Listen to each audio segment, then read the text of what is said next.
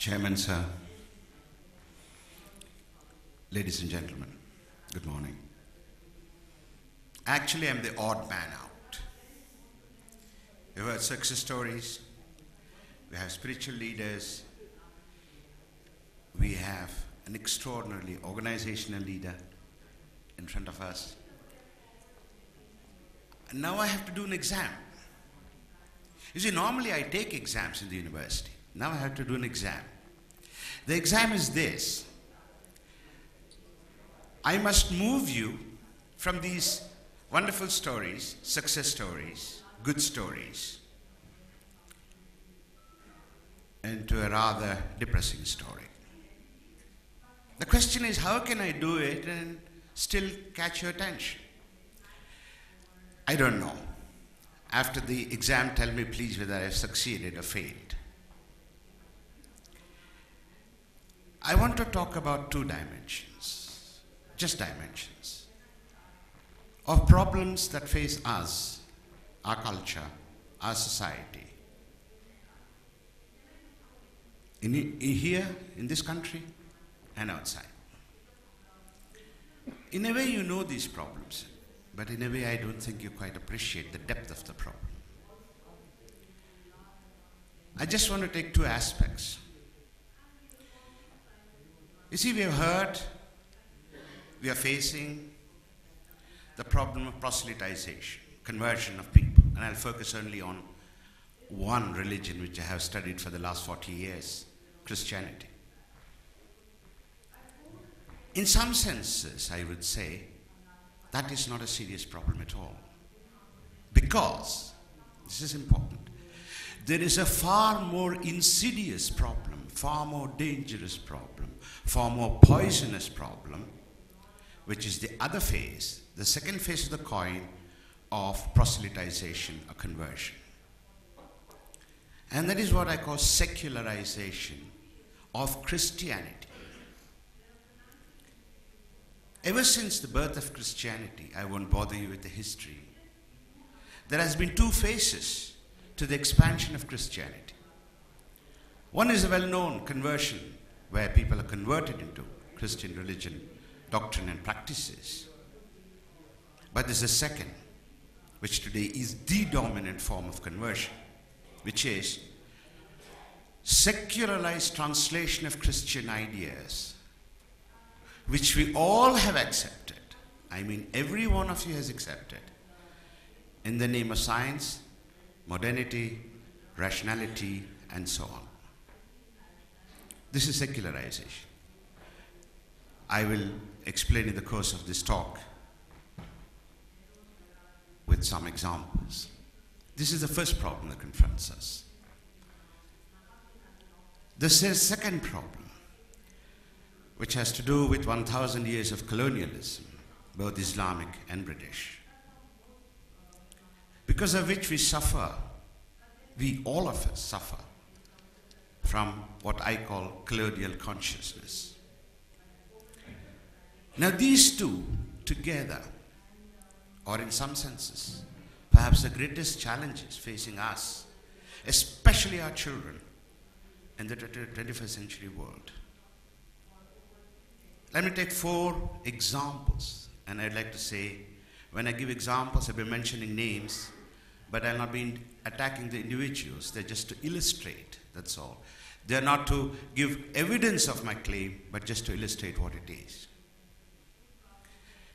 You see, the British had what they called the civilizing mission in the world.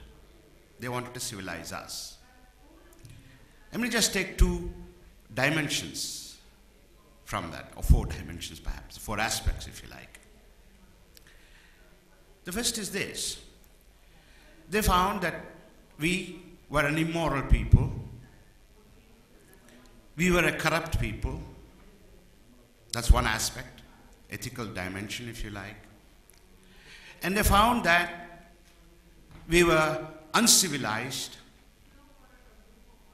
and dominated by superstition. You know all this, you say. Why talk about it today? You see, this is where colonial consciousness comes in. Because today, in the 21st century India, India, we are reproducing all these four aspects with an incredible power, as though the British had never left us. Let me take an example. The British found us extremely dirty people, unclean people. The civilizing mission was that the government should teach hygiene to Indians, the colonized subjects. Isn't Swachh Bharat exactly that? Government teaching people how to be hygienic. What is the difference, if any, between Swachh Bharat and what British tried for 200 years to teach us cleanliness? Of course, our public toilets are very dirty. Of course, our public offices are badly kept. But I'll come back to it in a minute. But the point is the idea that it is a task of a government to teach hygiene to its people is one of the civilizing missions which the British carried out in India for hundreds of years. And we are doing it very proudly today. One dimension. Second dimension. The British found us incapable of ruling ourselves. They found us corrupt. They found us immoral. They found that we did not deserve the independence that we got, even though they were forced to give under pressure. Have situations changed? Today we all believe, most of us at least, that most politicians are corrupt. Maybe they are, maybe they aren't.